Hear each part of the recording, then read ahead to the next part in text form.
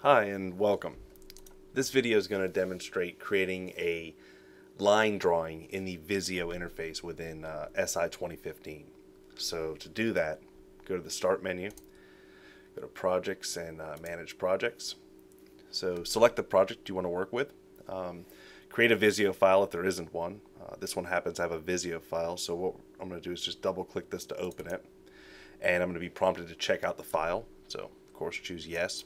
You need to check out a file in order to be able to edit it and to work on it. And this will open the Visio interface for this project.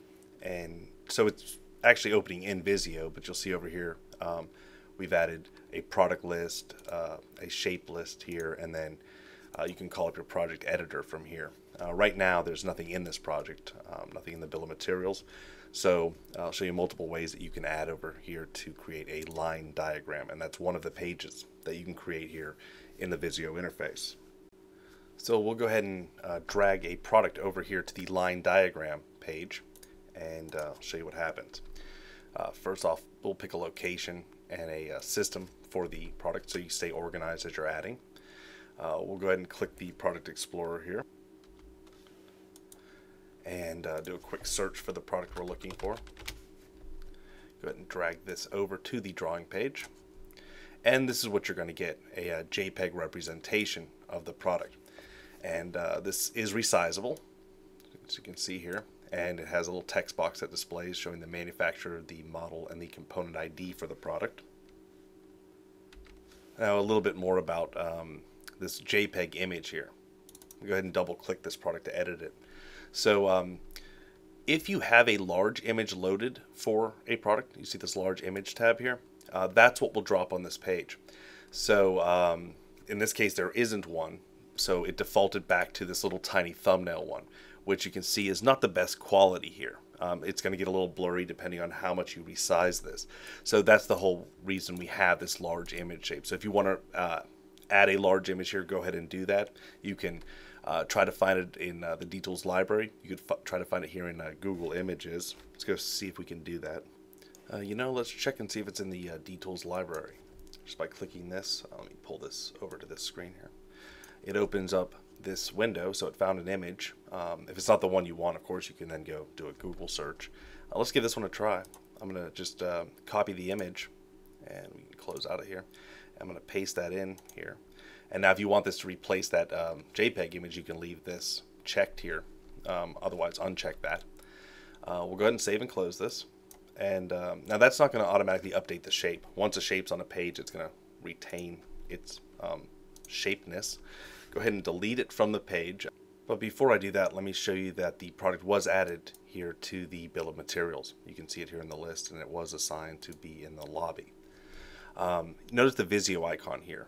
This column indicates that this particular item from the project is on this drawing page. So if you just delete using the delete key on your keyboard, take a look here, all that did was remove the Visio icon. It doesn't remove it from the project. So now we can go ahead and drag this back over and drop it, and you'll get the new, hopefully improved shape. Now if a product doesn't have a JPEG, it'll just drop a box on this page. So I'll pull over a product here that doesn't have a JPEG associated with it. Before you do that, always make sure here in the project editor that you choose a location and a system so you stay organized. So in this case, let's just switch it up. We'll go here and still choose AV system and drag over whatever this thing is. And it drops in, as you can see, no JPEG image for this item. We double click it. Real simple here, no image. If you want to add that, go ahead. And once again, if you add the image here and save this, you'll have to then just delete this box and re-drag it over from the project editor, and you'll get the JPEG image. So the point of this page is to just give a nice representation of what you're going to create for the client. And of course, you can create these for any number of systems that you do. You can create as many of these pages as you'd like. They work well as a sales tool to give visual representation.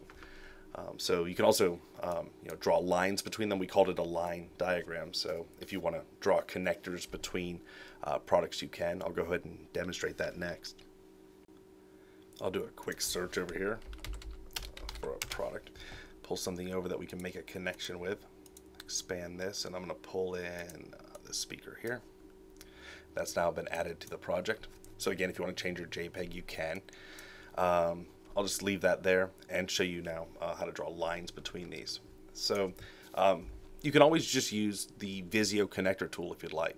You can click on this, and when you get close to one of these shapes, you'll see the connection points appear around them. Zoom in a little bit so you can see that. So you can just left mouse click, drag, and attach that there. Then of course you can format the line if you want over here. You can color in the line, change the weight, dashes, arrows, or just go to line options so you can see all of your options here, or quite a few of them. We'll go here and just maybe make it red. Anyways, that's all I'll do. So if you just go ahead and close out of that, it's changed it. Of course, if you double click on the Visio shape, you'll get a little text box. If you want to see what this is, it's 14.2. When you're done, go back to your pointer tool, and you've made a connection. Now, that's all this is just a drawing with a line drawn between two things. Meaning this isn't going to report back to the reporting engine in our software because it's not a real wire, it's just a line. So you can add real wire to this if you want. If it's in the project already, or if you plan to add it, you can drag a wire in to the page. I'll show you what you get on the page here. Let's see if we can find just a quick search here, and I'll pull over this. And this is being added to the project, of course, so you're going to get prompted for the length and the head end because this is a bulk wire. So I'll go ahead and say this is going to be the audio head end. We'll leave it at 100 feet. Hit assign, and it drops a little line connector shape. And this is actually one of the shapes that we've created, but it is actually the wire. So again, the wire was added here. You can see it in the materials list. If you double click it, of course, it will open that wire for edit. And close this, and you can make a connection here if you'd like. Now drag this end, make an attachment there, drag this one up to one of these space or connection points is what I meant to say, and you've made a connection now that is reportable. You can actually see this on a report. So in fact, let's go ahead and run that. Just a real simple one. You won't get a whole lot of information out of here because there's no input or output information on these particular shapes. Those are done in our schematic drawings, but we'll just pull up a installation report, wire connections report, and you can either run this by wire number or manufacturer than wire number. In this case, let's just have a quick look. So again, we don't know the connections on this report yet, but it is showing that it's coming from this device to this device. So it's very cool report there. Now, the shape that dropped here is actually one of the shapes we built. I mentioned that. So if you go over here to the shapes, the one I'm specifically referring to is this line connector shape. That's what we chose to drop over here to just do something simple. And why it says audio on it, that's because that's the subcategory of this particular wire, and that's what it's doing. Now, if you don't want to add real wires to the job at this point in time when you're just doing a sketch like this, meaning you're not trying to get them here in the bill of materials, you can pull this line connector directly over here. It's one of the few shapes that we've created that isn't linked to products in our database, but we will prompt you for something. If you pull this over directly to the page and drop it, we're going to prompt you for the type, which really means subcategory for wires in our software. So if this is, say, an HDMI cable, you can mark it as that, hit OK, and it will print HDMI on the wire shape, or sorry, the line connector shape. If you want to change the properties of the shapes that are dropping on the page, you can always right click to do it on the fly here, like turning off text blocks, unmerging text blocks. You can see it's checked right now, but if you uncheck this, what that'll do is it'll put the component ID on its own little call out handle here, and that is the little text call out right there, that line. Snap text block position means it kind of tries to snap when you move these around the shape. If you want to be flexible and be able to put it wherever you want, go ahead and turn that off, and you'll be able to position the text wherever you would like. You can also change the spacing around the shape here. It's set to medium point spacing, but depending on the size of the shape, you could say small point spacing, and you may get more connection points that may line up more in the center if you like to see the connection point there instead of where I've connected it here.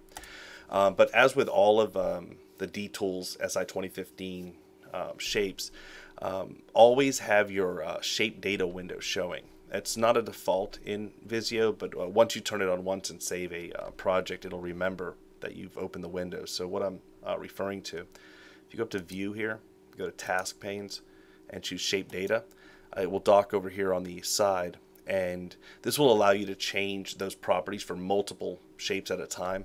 And oftentimes you'll get more actual properties here available in the shape data window than you get via the right click. In this case, they look similar when you're right clicking here. But in this, for instance, notice show location is turned off here. If you'd like to turn that on for some or all of the parts, in this case I've just got one part selected, turn on true, and you'll see a little text box here will show the location that this has been assigned. And now I'll show you a few finished examples. This one is showing 3 different systems on the same page, CCTV, access control, and intrusion, using those JPEG images. And here's another one showing a simple home theater.